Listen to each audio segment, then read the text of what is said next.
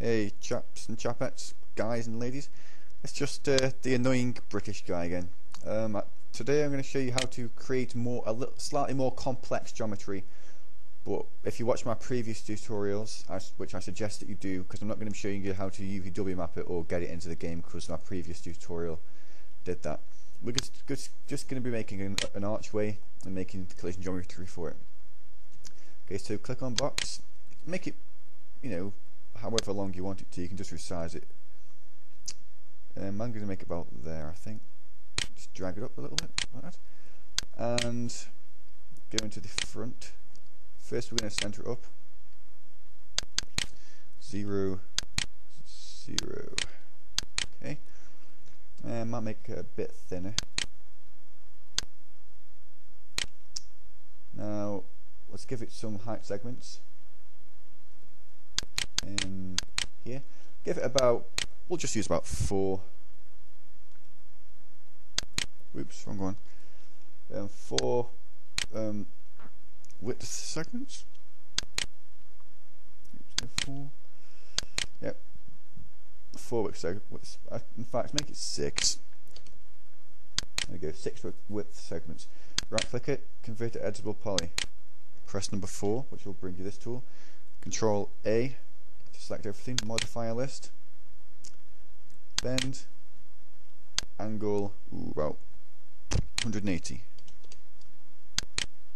Oops, on the x-axis. See how easy? As Bob Ross would say. Okay, go back to convert to editable poly. Now go into your front view and just move it up until you're happy with the height of it, like so. That should be fine for my model. Go back into your perspective, like so. Now click on, press number 4 again. So you click on these bottom ones, and then what you do, go into the front view, yes, and extrude them downwards until they reach the bottom, which is about, doesn't have to be exact, about there, and they have an archway. Now, to make the collision for this, what we need to do is select each part. So drag your mouse over this part here. This is the first part, as you can see. Go down to detach. Okay, and just do this for each part. This part,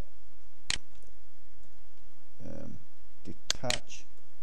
Okay, this part. In fact, for this we can just go into the front view. This part here.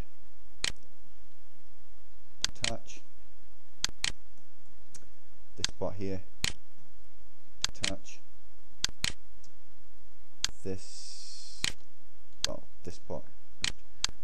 part here, detach. This part here, detach. Just keep doing this until they're all detached from each other. Now, if you've done that, to create a collision, all you've got to do is go into F3, press F3, that gives you the wireframe mode, and just do this for each part, right? Go to create, and see these little vertices, go in an anti-clockwise direction, click on that, move to the next one, and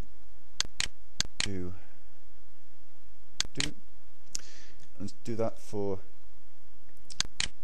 each interior face, not the outside ones, just the inside ones, because the outside ones are actually visible. These ones here ain't visible, sorry. Let's do that for each one.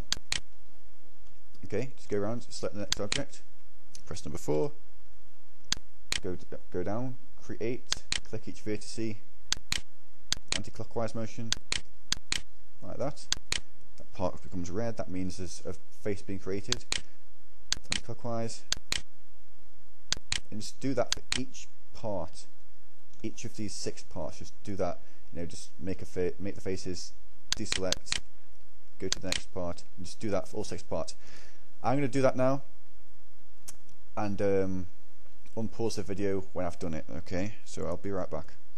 Okay, I'm back. Now, if you did what I asked you, then each part should look like, for example, each part should look like this, no invisible edges. See, these edges are normally invisible. Let's sign out of that. These edges are normally invisible, but we just went around and created the faces for them. Okay, unhide all. Now what you need to do is, just if you followed the previous tutorial, you'd know that you have to just go to each one. Control A, go down, clear smooth in group 1. Next one, press 4, Control A, clear all 1. Next one. Just do this for each part. I mean, I watched a tutorial once. Well, I didn't watch one because, like I said, there haven't been any tutorials on YouTube about this. I read this tutorial about a guy making an arch, and he made an arch, and what he did was he manually went and put a box around each part, and that was just ridiculous because this way is so much easier. And you know, you're not going to run into an invisible object. Like, you could run through this and get clipped by an invisible object, but if you use this method, then your archway will be exact to the archway that you made before. You know, this actual archway, the collision will be exact. It'll be exactly the same. So yeah, I think that would do for this tutorial. I mean, it's really easy once you get the hang of it. You know. I'm not going to UV map this or anything. This is just to show you how to make, you know, slightly more complex collision geometry. You know, it's not that complex, but slightly more complex than the blocks. Remember that you can only ever have, on one model, you can only ever have 20 cylinders or boxes. That's how the source engine works with collision geometry. You can only ever have up to 20 boxes or cylinders, sorry. And that's your collision geometry. Now what you've got to do is just select all of your collision geometry, don't need this guy, and then just go to, after you've done it, actually apply a texture to it. It has to be a texture.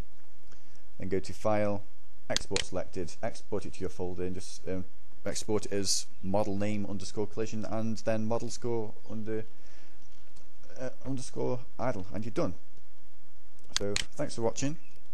I hope the other tutorial helped as well. I hope that things are working out great for you with getting things into game, and see you next time.